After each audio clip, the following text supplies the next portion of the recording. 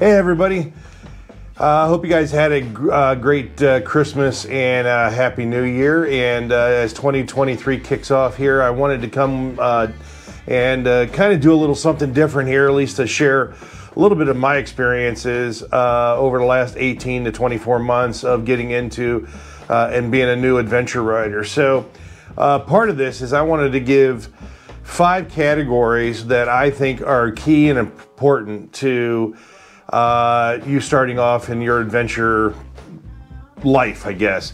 And part of that is just my perspective on some things and what I went through and maybe some of the mistakes I've made and you know, just kind of my experiences. And like I said, I thought I would share this because I think it's important, and this way you guys have an idea of kind of what to expect getting into all this. So I'm assuming that you bought a bike or have your thoughts around getting into the adventure world. So again, plenty of bikes to choose from. I have a couple adventure bikes. I've got obviously my 21 BMW 1250 GSA, and then I have a 22 Aprilia Touareg 660, which is relatively brand new. Between both bikes, well, the GS has over almost 38,000 miles on it now, and my Aprilia has about 600 miles, 500-600 miles on it. So, so that's one. You're going to get a bike. So whether it's one of those, it could be a Tenere, a KTM, it could be a Guzzi, it could be any number of an adventure bikes. There's plenty out there, KLRs, you name it. There's plenty of different models.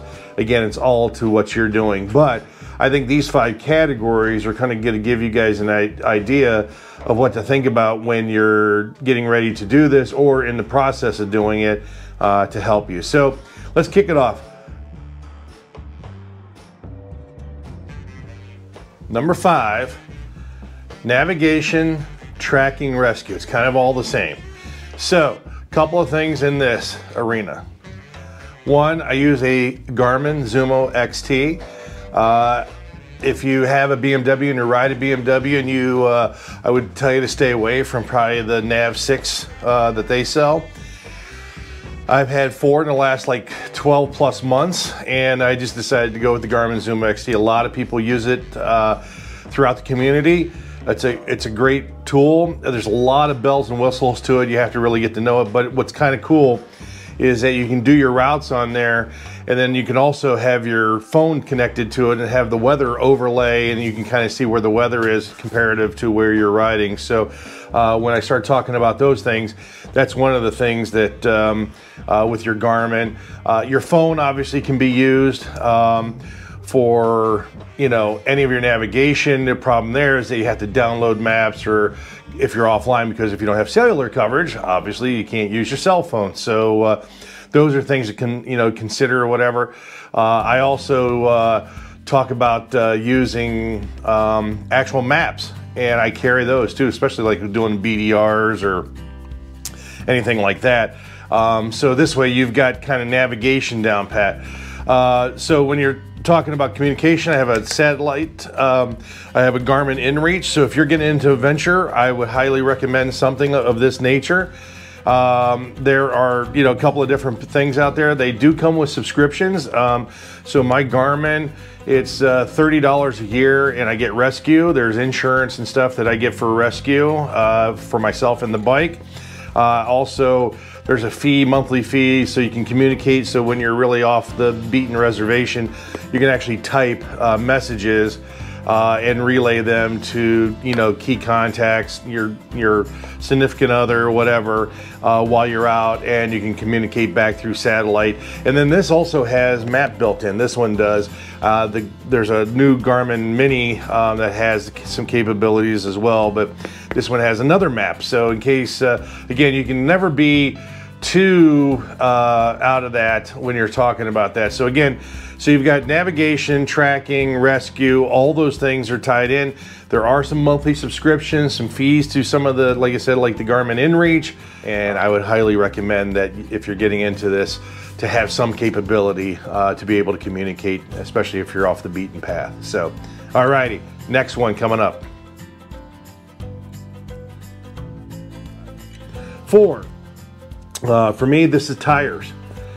So depending on the bike that you have, I started off when I first started riding, I had the Michelin Anarchy Adventures on there. They are 80/20. They are loud, and they, for what I was doing, they were not great. And so I find the Anarchies in general loud. I went through 2 sets of them in 21. I moved to the Dunlop Trail Max Missions. I've had 4 sets of Dunlop Trail Max Missions. Fantastic tire. They are a 50/50 tire. And so if you don't know tires, I mean, again, there's a bunch of stuff out there. There's other tires. There's Kenda big blocks. You've got, you know, there's all TKC 80s. There's all kinds of them out there. But I had the Dunlop Trail Max Missions. Great tire. You can get 8,000 to 12,000 miles depending on how heavy, you know, what you're doing with those tires. But you know, I know a lot of people get 10,000, 12,000 miles plus out of them, but 8 to 12. They are not great if once you start getting into medium to heavy sand or medium to heavy mud. So they're great for fire roads. They're great for a little bit off the trail. You can do a lot of different things in them. But when you start getting into just a little bit rougher territory, and again, this all comes back to what kind of riding are you going to do for an adventure rider? So again, tires I would look at. I personally run 70-30, mostly 70% off-road, 30% on the road. I run Motaz. I run Motaz Adventure in the rear, and I run either the Rally or the Dual Sport in the front. So anyway, so that's kind of my tire. So that's number 4. Number 3, I would take consideration on your luggage system. What you're going to run. There's hard panniers, soft panniers. Pros and cons of both.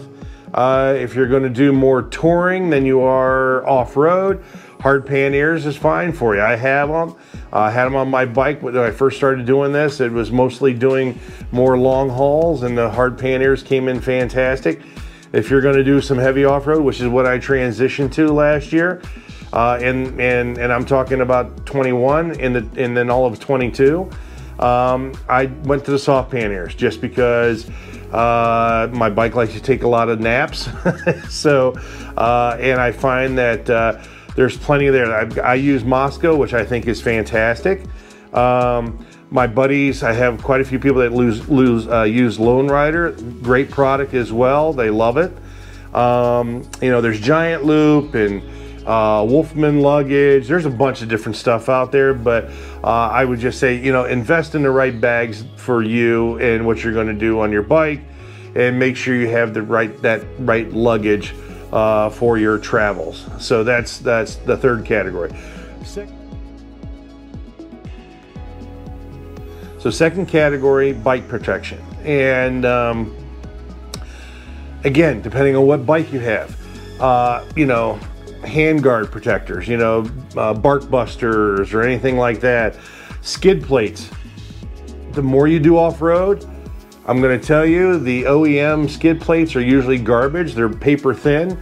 You get a good sized rock that kicks up, or you come off and hit a rock pretty hard or something pretty hard on that skid plate, you're going to do some damage probably to your engine, and you're not going to be happy with yourself. So invest in a good skid plate. Chances are most of them are going to be $400, $500, $600, depending on, you know, what model, make, and everything like that. But invest in that. Crash guards.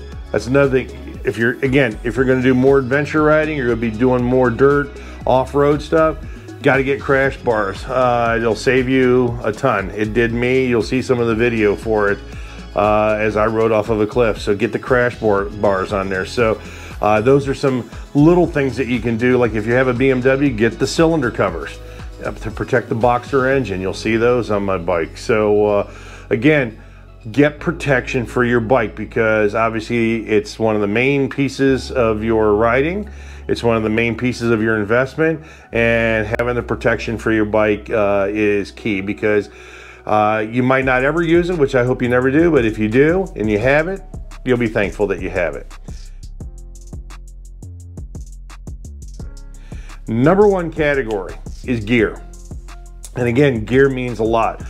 Helmet, boots, gloves, jacket, pants, base layer, all that stuff. But I would tell you, research it and get good stuff. And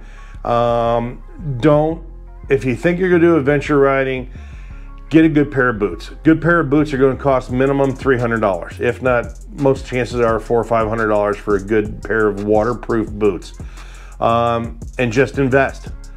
I kind of dickered around, wasted some money. I would tell you, invest the money now. Get yourself some good adventure boots. CD, Toucan from Alpine Star. You got to get the higher end on the Forma boots. So get some good quality boots. Helmet, Arise, Shoei, Climb. Get yourself a good adventure helmet. Some of them make some modulars if you want, like the modular style. But again, get a helmet, and again, a lot of different options out there. Gloves, have some different seasonal gloves. I would carry at least 2 pair with you. You never know if they get wet or you're going to have rain. You need Gore-Tex gloves. You need some for summer, some for whatever. Invest in the gloves. And then, is it a riding suit? What kind of armor does it have inside of it? Pants, same thing, and then your base layer. So again, gear to me is your number one thing, and then your bike protection. So you got to think about those things. Bonus round. After you think about all that stuff, you got your bike, all this other stuff. If you haven't been to some training courses, do it. I don't care how experienced you are, how good you think you are, you can always learn something. And you can always be pushed to learn more. And in my 2 years, or almost 2 years, I've gone to 3 training classes. I've been to the BMW school in South Carolina. I've been to thru training level 3. I was actually there for their level 2 training, which is fantastic, in their garage day. So again, thru dart training, I'll leave some links in descriptions.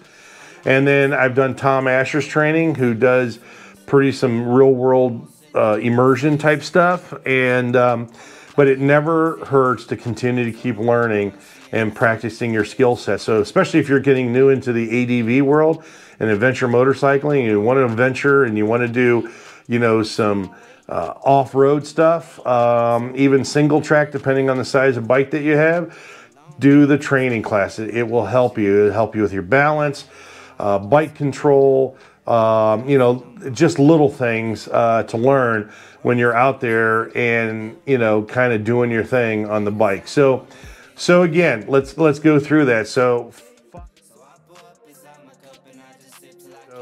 5, navigation. That's, get the basics there. 4, you're going to look at tires. What kind of tires, what kind of terrain, what kind of riding am I going to be doing in the adventure world? 3 would be the luggage gear. Again, hard or soft panniers, depending on what you're doing. I would go soft if you're planning on doing more off-road. If you're planning on doing more touring and then maybe just some gravel road, the hard panniers are going to be fine for you as well. As long as you don't get into some crazy arenas or whatever like that. And then 2, you're going to look